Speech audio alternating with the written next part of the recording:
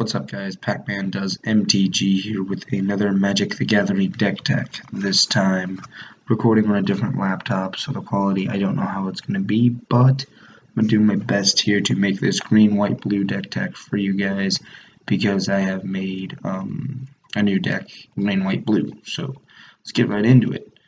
For this deck I have two of the land base wise, we have two Temples of Enlightenment.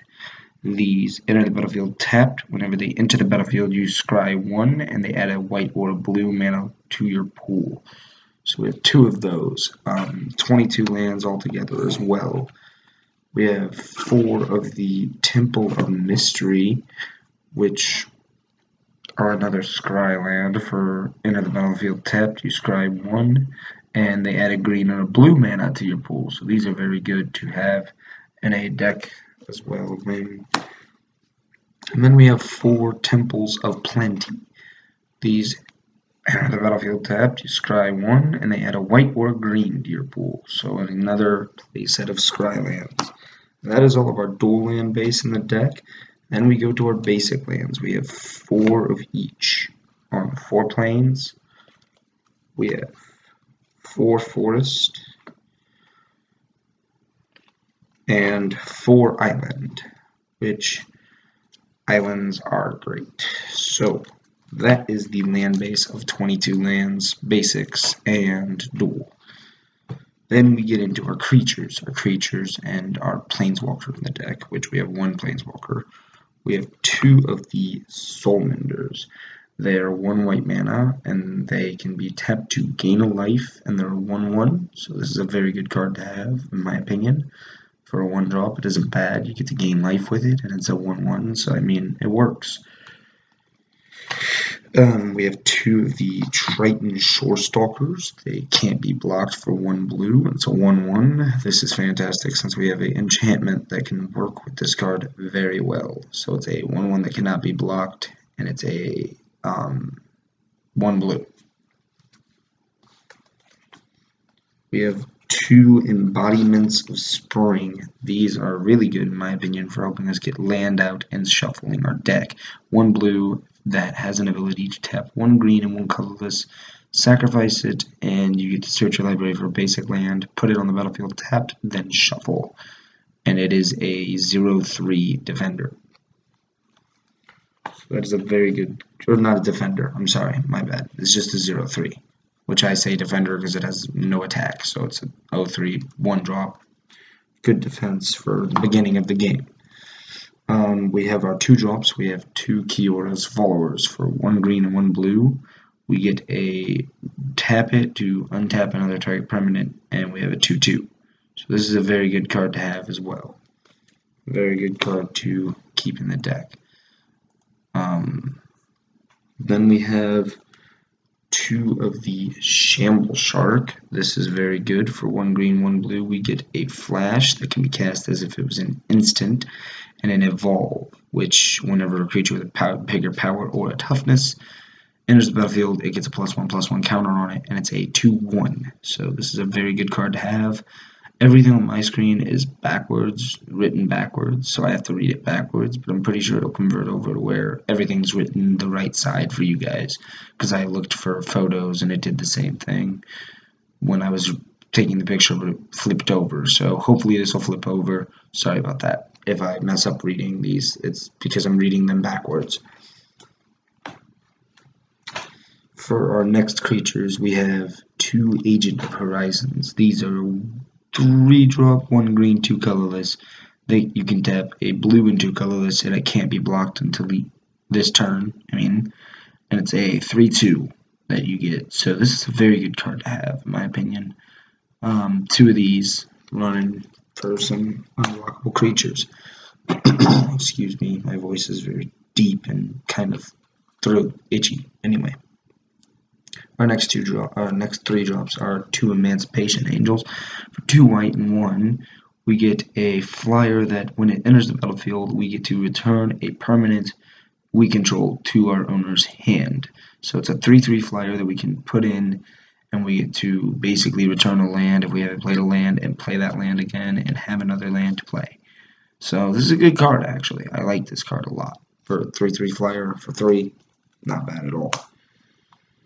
And then we get our 2 other 3 drops, Chroniclers of Heroes, 1 green, 1 white, and 1. We get a, when it enters the battlefield, if you control a creature with a +1/+1 on it, we get to draw a card, and it's a 3/3.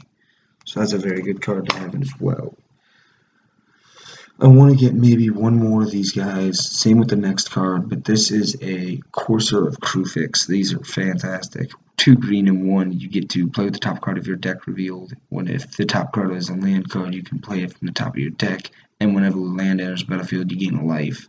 And it is a 2/4 that you get. So this is a very good card to have. Sorry about the quality if you can't really read them. I'm trying to make it where you can, but this is a 2/4 Courser of Crufix. A very good card to have in my opinion. I just love it. Same with this one. I want to get at least one more of these. Geist of the Saint Traft. It is 1 blue, 1 white, 1 colorless. It's hexproof, so it can't be targeted by spells or abilities. And when it attacks, you get to put a 4/4 angel flying, tapped and attacking into the battlefield, then exile it the next to your turn, at the end of your turn. And this is a 2/2, so that guy's really good because you get a 4/4 flyer attacking with him. We have another one here that I'm gonna have one in. Wiltleaf Cavalier. It's either 1 green or white. It's either 3 green or 3 white, and or a mixture of both. It's a Vigilance 3/4. Pretty good card to have since it's Vigilance, in my opinion. And then our other creatures are our 2 Rumbling Baloth. They're just 2 green and 2 colorless for a 4/4 creature.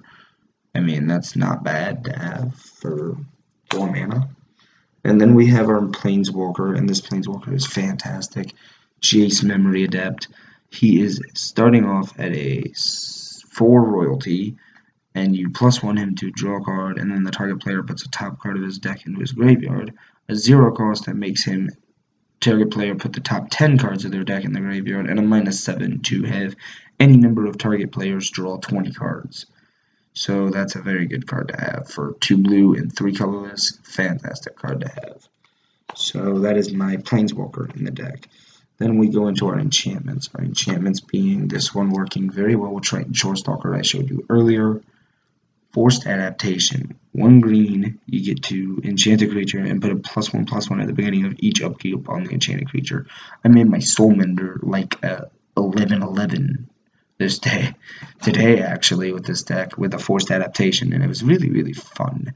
And I won that game. So this is a really good card to play in the beginning of the game and get your +1/+1s at the beginning of the game and boost your creature up huge if you have it in the beginning draw.